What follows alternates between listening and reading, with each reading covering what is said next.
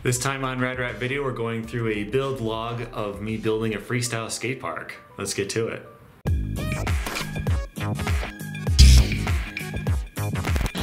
Welcome back to Rad Rat Video, where you can learn a lot about skateboarding, although probably not this time, because I'm just going to be showing you a project I'm working on. I'm building something called the Freestyle Skatepark, which is just a ridiculous way to say a small flat patch of ground, because that's usually all you really need for skateboarding. So at my house here, you flip around, I don't have any pavement, and earlier I posted on Instagram me skating on this little board right here, which is not all that fun, believe it or not. I got a quote for building a patio. I put my GoPro on there to have this all paved, like 10 feet of this all the way down, and that was going to be $4,000. Maybe it's worth it, because then I could put in a box or a rail or something. That'd be pretty cool. But I think $4,000 will go a little bit further in other kinds of projects. So here's what I'm building. I'm going to have an 8x8 platform, like a dance floor type of thing, and then I'm going to be able to skate on there. That's not enough room to actually roll back and forth and do tricks, unfortunately. I wanted to do it twice as big, have it be 16 feet, but even 16 feet is like not enough to do a push and then a trick and then actually roll away. So I'd have to do another 8 feet. I'd probably, I'd go way out there, have like a 24, whatever. I'm going to start with this, see how that feels. I can always go to a skate park or something if I want to just do more, but it'll be something I can do without having to leave my house. So let me show you what I got. Alright, so this is my haul from Home Depot. I had to have them bring it to me because my car is too small to bring home plywood. But anyway, I got 10 2x4x8s. They are ground treated, or whatever that's called, where you can put them right on the ground, like for building a deck or something like that. They're red, but I believe that they're fake, like they're not actually like redwood. They want you to think that, though. I've learned a lot of deception in building stuff. For example, here's a fun little nugget for you. I wanted plywood that was about 3/4 of an inch, so like I don't have to worry about my wheels poking through it. I would have picked better plywood if I could have picked it in person. This kind of looks like crap, and it's already got splits in it and stuff. But here's a fun little nugget for you. I went with 23/32 of an inch, which is 0.71 of an inch. In fact, let me prove that to you. See, 23 divided by 32 is 0.718. That should be 0.72 of an inch, but guess what? It's not. It's actually thickness 0.688 inches. So I don't know. I think it's like how a 2x4 is neither 2 nor 4. It's 1.5 inches by 3.5 inches. So 23/32. Although that's ridiculously specific and infuriating to try to work with. Like, metric, come on. This is just stupid, the amount of fractions we got to use. But it's not even right. So that's my first frustration of the project. Here is the layout of what I'm going to do. So I planned all that out. I thought about adding a second part over here so that my landing area would be wider and I'd have a spot to just do a push and it wouldn't take up quite as much wood and effort, but I kind of set that aside for now. So 10 2x4s, and then cut in various ways. So that's what I'm going to be doing next. I marked these up to cut in different spots so that I'll know and I'll be able to build all these platforms. Thing is, I don't really have any tools or anywhere to go to do this stuff. I have a circular saw, which my dad bought while he was here to put in some trim. So I've got that. I'm going to balance these boards on a garbage can or something, and then run an extension cord out from the window, I guess. That's my plan. We'll see how it goes. Alright, here's the setup I came up with. I don't have any sawhorses, but I do have 2 chairs. There's my saw. Extension cord running from the house. My microwave is usually plugged into that. It's the only heavy-duty gauge one I have. I got boards that are marked up, and I'm going to try to chop them up and see what happens. I probably should be supervised for this because I don't really know what I'm doing. My dad and I did make a mini ramp years ago, but yeah, I'm just going to give this a shot and see what happens. Wish me luck.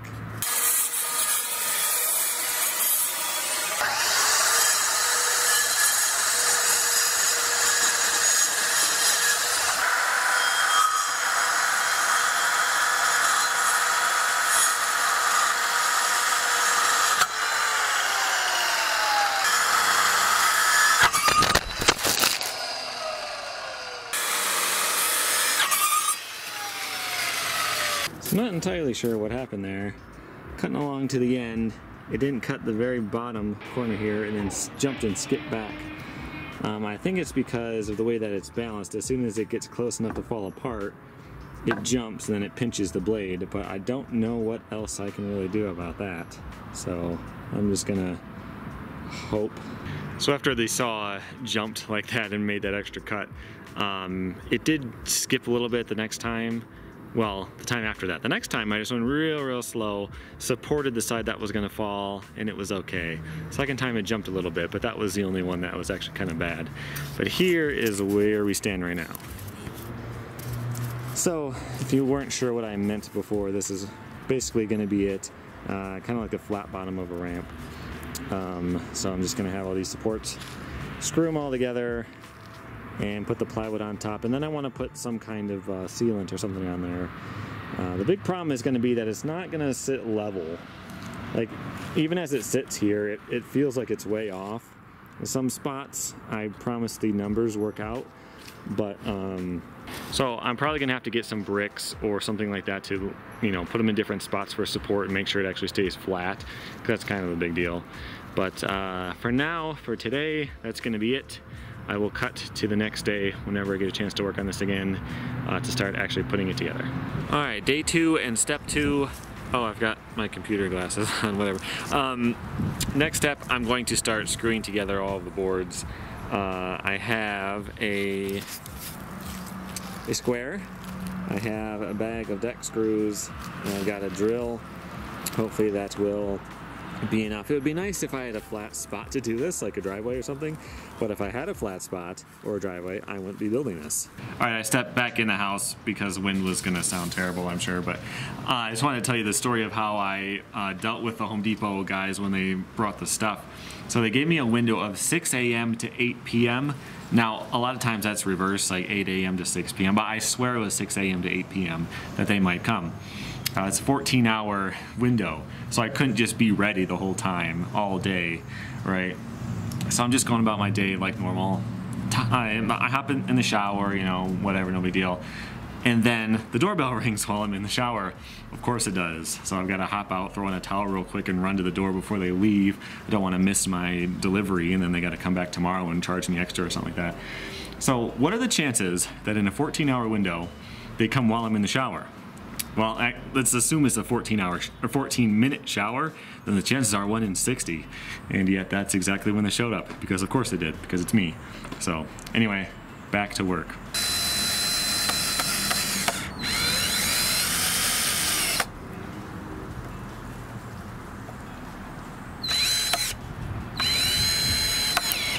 Well, that was annoyingly difficult. They didn't want to stay together, and then I feel like I should be pre-drilling all the holes.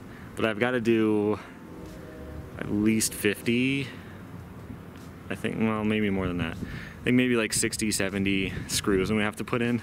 So I don't want to have to pre-drill all the like starter holes and stuff. I got that one to work after a couple of tries. Hopefully it goes a little better from now on.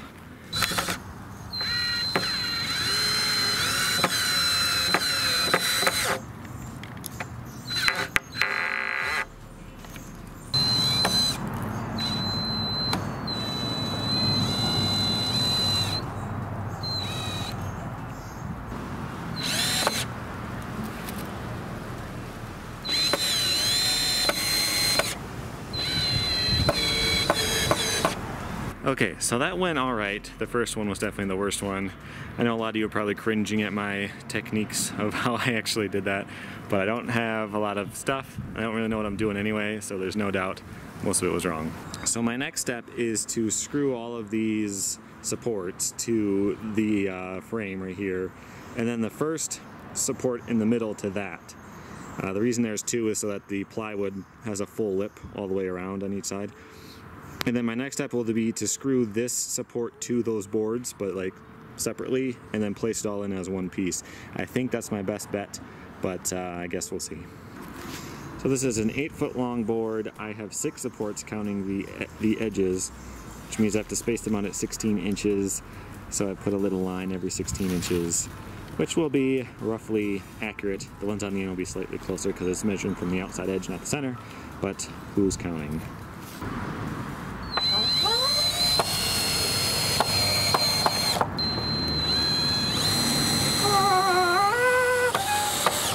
So I realized that although 8 divided by 6 is indeed 16, I actually need 7 boards to contain 6 spots. So I'm gonna have to scrounge up another 2x4 and cut some pieces. But I'm gonna get as far as I can with this right now. I do see work emails coming in, so I'm gonna get as far as I can right now, and then I'll worry about that later.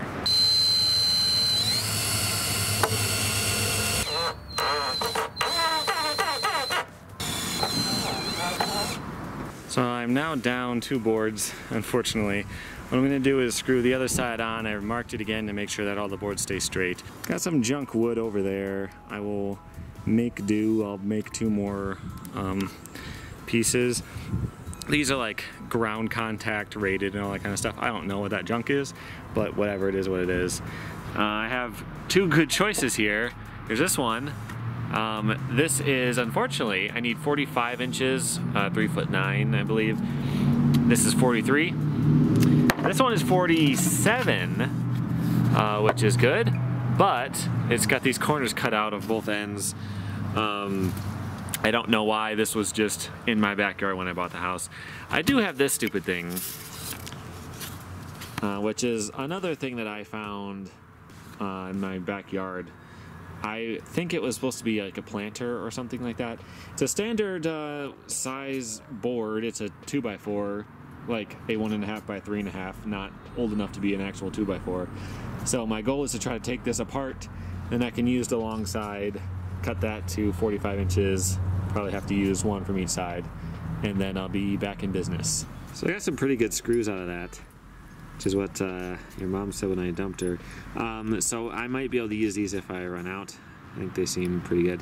That board was fine, although the end split when I pulled the screws out.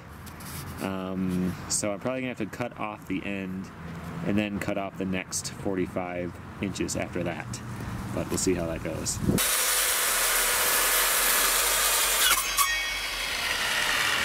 Alright, so I'm done cutting all the boards. I replaced the 2 that I miscounted for. And it did jump on me again when I was cutting. I don't know why it keeps doing that. This time it splintered the board and it pinched my finger pretty bad. Luckily on that one, I had 45 inches on one side, 46 on the other side. So I was able to just slice off the end, or maybe it was like 48 or something like that. Slice off the end a little bit so that I have 2 cleaner cut sides. Now I'll give you one pro tip. Don't listen to anything else, or don't emulate anything else I do, because I don't know anything I'm doing. But I will give you one tip, and here it is. On this second board that I just put in, this is just sitting there, it's not screwed in yet. I have to tick mark all of where the boards go in. So the way I'm doing that is I'm just putting it in there, and I'm going to copy the other side, that's it. I could do it with the tape measure. I have to subtract out 3/4 of an inch on each side and all that. So the tip is to actually measure as little as possible. If you could just line stuff up and mark, that's better, because things aren't going to be square, things are going to be perfect like you think they might be. So sometimes the eyeball it method is actually better. Now, I'm going to take this board back out. I'm going to screw these on this way. That way I have the backs of the screws, like this is screwed in this way, this is screwed in this way. I can't put it in first and then screw all the way through both at an angle or something weird like that. So.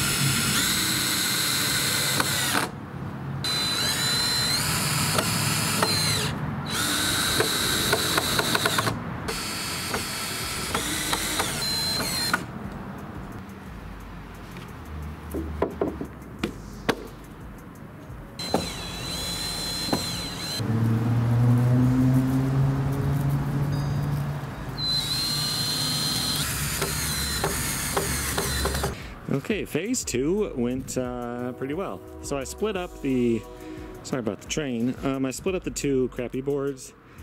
I want the middle to be as strong as possible, because that's probably where I'm going to spend most of my time. There's one that has a little bit of a gap.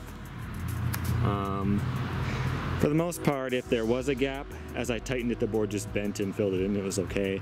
Although I feel like I maybe should have done the middle first. There's a gap here too. You can actually see the screw there a little bit. But whatever.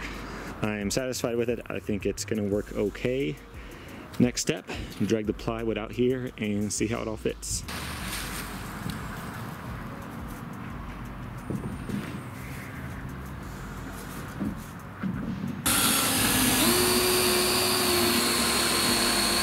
So everything is in place, it's essentially done. I just have, the screws that I have are a little bit too short. They're like 1.25 inches, I think. So it's like a 0.6 thick plywood, so it's not going that far in. So I only put in the corners and 2 in the middle, just to hold it down for now. I gotta go buy some more screws and then some kind of outdoor paint or like deck stain or something like that. But for now I wanna just actually skate it.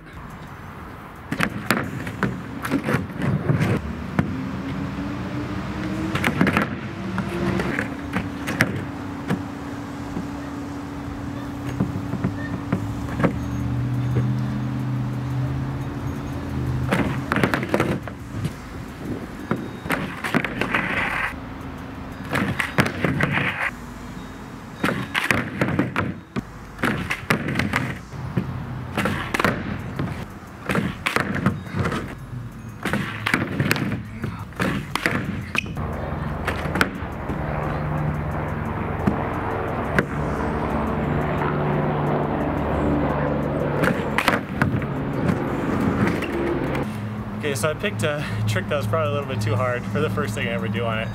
That's called a right guess flip, by the way. But definitely works. I'm worried about chipping and stuff like that. I definitely got to get some sealant on it. I'm probably going to head to Home Depot right now. Not going to paint it tonight because the sun's going to go down any minute, so I guess I'll finish it up tomorrow. Here we are at day 3 of this 2-hour project. This video is brought to you by Lowe's, not in the sense that they sponsor me, but in the sense that I've been there twice. Also Ace and Home Depot, and this is like a nothing project.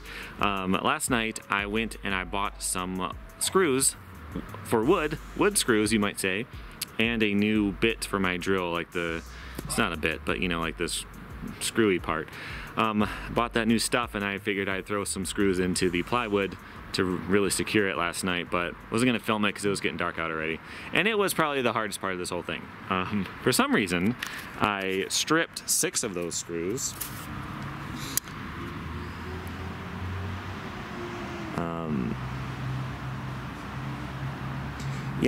These screws are terrible. It's a new bit, it's wood screws and it's wood. I won't focus, but you can get the point. And not only did I strip 6 of them and get them out, there are 2 that I didn't get out. Over there and over here. What are you barking at, punk?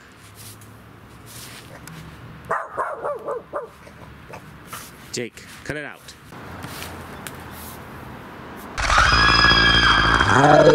So I didn't like that at all. Alright, I put Jake away. I hope that raccoon doesn't jump the fence and try to kill me. I don't think they're known for that, but you know, whatever.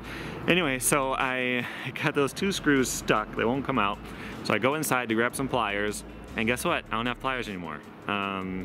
I searched the whole house, searched my basement, I searched my garage, I searched where all my skate stuff is, in case I used them for whatever. Don't have pliers anymore. I don't know where they went. I think maybe my ex-wife stole them, or I just lost them, I don't know. So I bought a 4-pack, and hopefully one of these will work to yank out this stupid screw. Let's find out together. So out of about 20 wood screws that I put in wood, 8 of them stripped. The good screws are at Ace. Lowe's has screws that are probably plastic underneath a fine layer of metal because they're just garbage. But anyway, the next step is to stain it, which I bought some stain when I was at Lowe's last time. I was gonna try to find paint, but there's nothing that was okay for decks, and I guess this is sort of a deck if you don't think about it too much. So I gotta do that, and then I have some wood filler to fill in some of the knots and crap like that. The minimum temperature for applying deck stain is 50 degrees, so I am good. I just gotta stay 50 degrees for 4 hours and then cure overnight, but whatever, let's do it.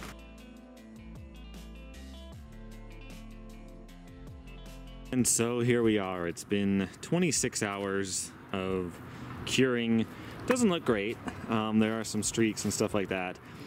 It said you can only put 1 coat on for whatever reason, so I was very generous with the amount that I used on that 1 coat. And yeah, it's okay. I rolled around a little bit on it, and it's really slick right now, which is kind of cool if you're going to try to land stuff in reverse for freestyle. Not great. Trying to catch something in Casper, then it slides away. Not all that awesome, but maybe it'll wear out with the sun baking on it or something. And so the final step is to actually do some tricks on it and test it out. And to do some sick tricks, I brought with me nobody. I gotta do them myself. Unfortunately, I'm very tired and I haven't skated a lot of freestyle at all. So we'll see what I come up with.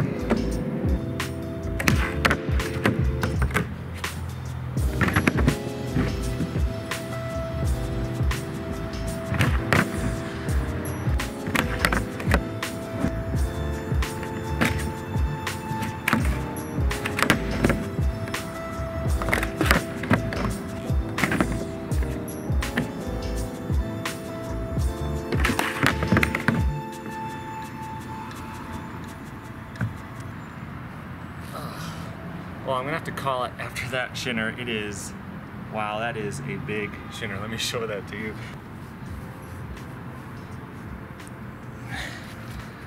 Oh, yeah, never say that freestyle isn't as hardcore as street, because you can get hurt pretty bad. Oh, all right, so I gotta get inside and ice that. What's my review of my freestyle skate park? Well, I thought it was very nostalgic, because I used to skate on something like this all winter because I had to shovel part of my driveway, hope that it dried off before it snowed again. Usually it didn't, so I would skate little patches. It wasn't worth the effort to shovel a huge spot and then have it snow, you know. So I skated a lot of stuff like this. This is probably how I got into freestyle most of the way, but in that aspect, I really enjoyed it, had a lot of fun. The big problem is how slick it is. I definitely underestimated how slick it would get. There were times where I landed a trick pretty solid and the board just started to slide forward. It makes it harder to really commit to landing. There's a lot of landings where I landed and was kind of like bracing for it to slip out, and so I'm getting a little sketchy. I'll probably get used to it, but yeah, I could kick turn without lifting my front truck at all. Just kind of slide back and forth and start to go, and then the back truck was starting to slide around too. Not great. It's been kind of wet and dreary today. It feels like it's about to rain actually, so hopefully bakes in the sun for a couple days and it'll dry out a little bit. I'm really hoping, but I guess time will tell on that. So that's it for now. Hopefully you'll see this a lot more in the future. Maybe I'll do some more freestyle trick tips and I'll actually be using this thing. I'm definitely going to be skating it, whether I'm filming or not. It might just be on, I'll post it on Instagram or something like that. You know, check me out on there, follow me on there. I'll probably post some tricks and stories and stuff from time to time if you're into that. But that's it for this time. Thank you for watching. Hopefully you were inspired to build something. Probably won't be this, but whatever. And hope you had a good time with this experimental and weird video, and I'll see you next time. Thanks for watching.